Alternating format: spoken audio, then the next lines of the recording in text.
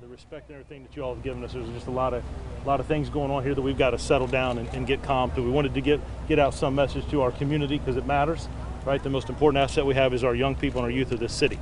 Our number one goal is to make sure that they're safe, and that's what they're doing right now as we speak. At 11:30, well, I guess I should start. I have Dr. Parker here with me, school superintendent. We've been in constant communications since the incident happened.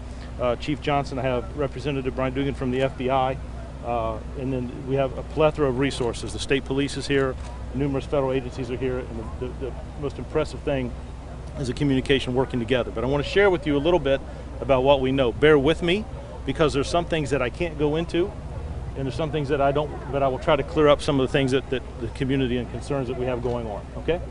11:38 today, we responded to a call of a shooting inside here at Heritage High School. Officers responded.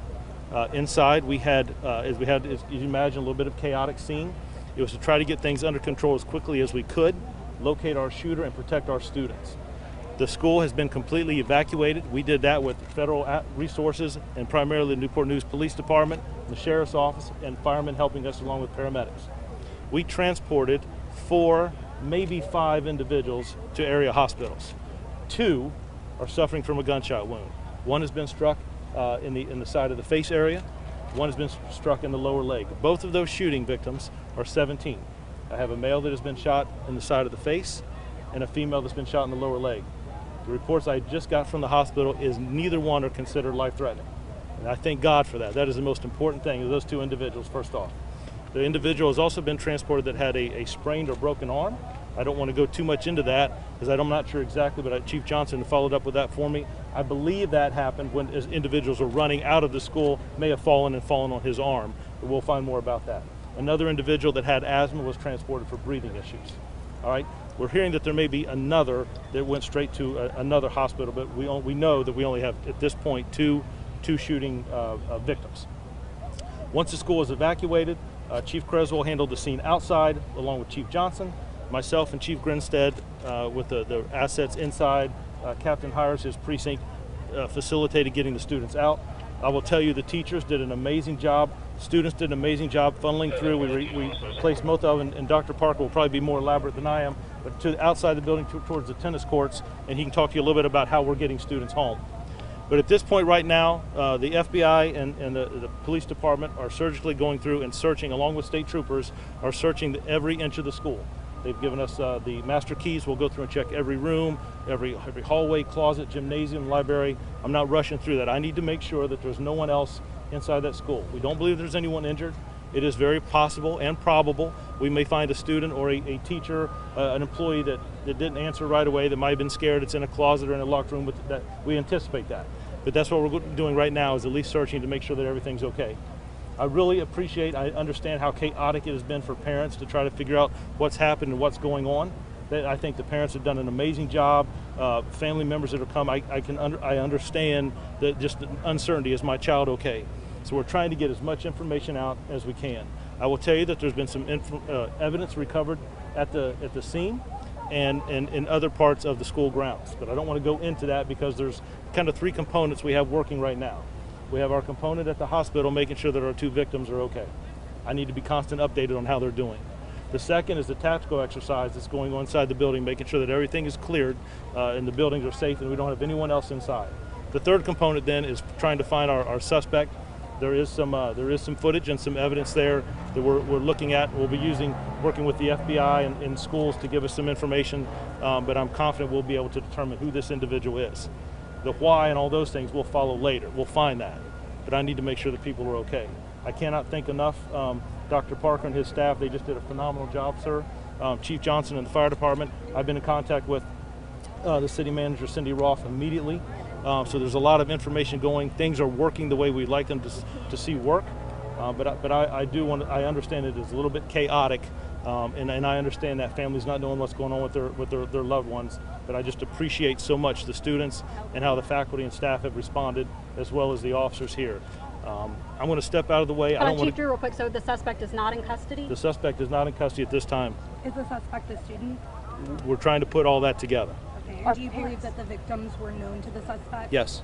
Could you elaborate on a fight that was going on in the cafeteria? No, I don't. Nope, I don't. Because, is there an active threat to the community? So again, right? Let's just make sure we get accurate information. The most important thing is making sure that everyone's okay, clearing the school.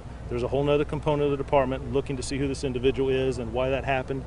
We do believe that they knew each other, but until that individual is in custody, when you ask me about a threat, I don't believe that this is an individual that is searching the community to hurt members. I think that there was some type of altercation, but I don't want to speculate on what that is. I don't want to go that until we know for sure.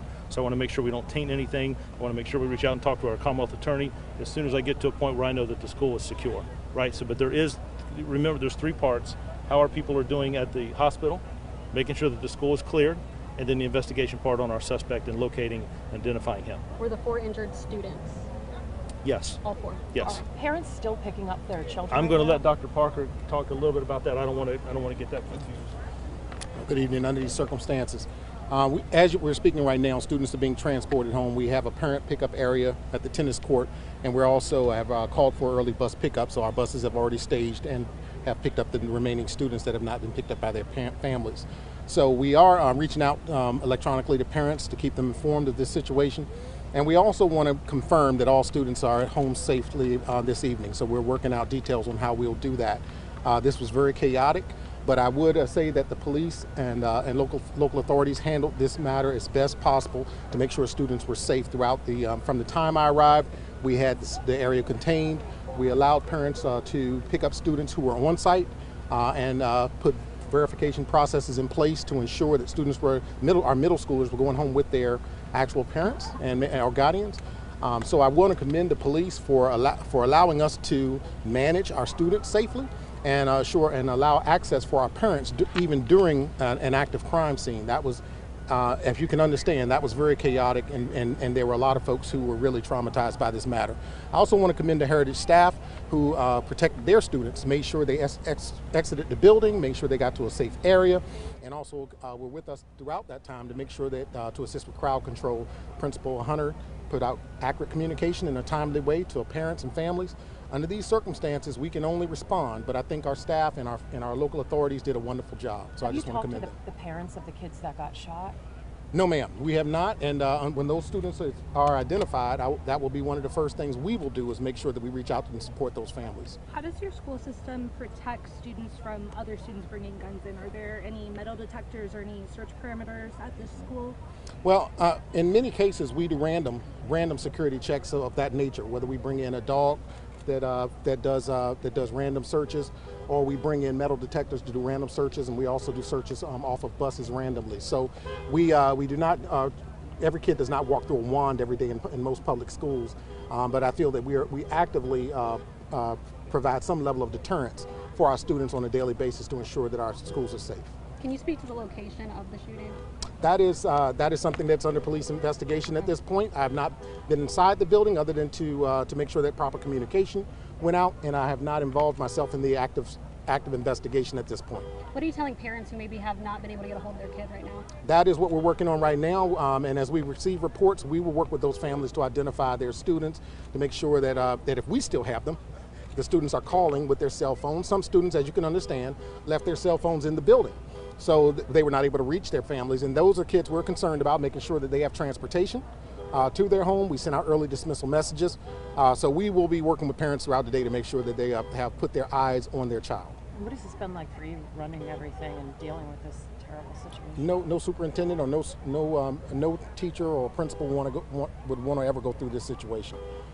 Just seeing the faces of our students and how afraid they were under these circumstances, and our staff who were traumatized. We have had grief counselors on board on the tennis court, talking to families, talking to students, and no one would want to go through these circumstances. And some of the kids that I was speaking with say they practice for this type of thing, and that they had gone through drills. Tell me what you do to prepare for at-school shootings. Our primary approach is to shelter in place, make sure that you do not create a hard target.